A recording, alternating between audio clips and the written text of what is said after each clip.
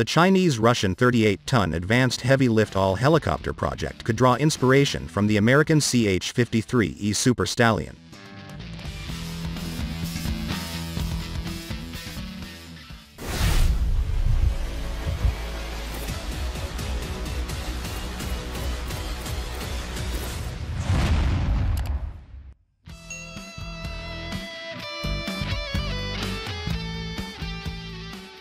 The proposed helicopter, designated as AC332 AHL, will likely feature a main rotor and a tail rotor like the American CH-53E, unlike the tandem rotor design used by the Boeing CH-47 Chinook.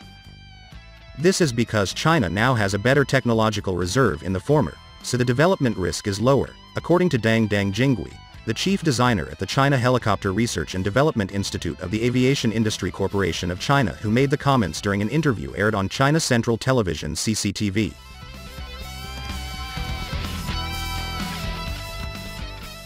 The AC332 AHL is planned as the leading heavy-lift helicopter in the world, to be able to carry more cargo than the Russian Mi-26 and the American pair of CH-53E Super Stallion and the CH-47 Chinook.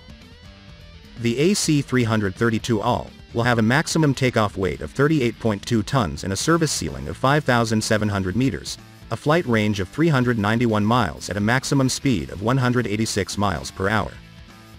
It will be able to carry up to 60 passengers or 10 tons of cargo internally and 15 tons on an external sling.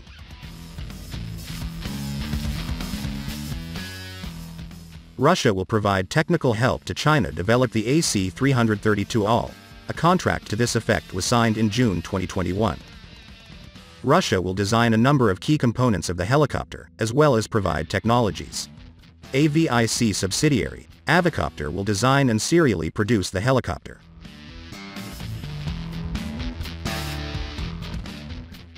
CEO Russian Helicopters, Andrei Baginsky, was quoted as saying by TASS that Russia will develop the transmission, tail rotor and anti-icing system for the new helicopter. The AC332 AHL is expected to enter service in the middle of the next decade.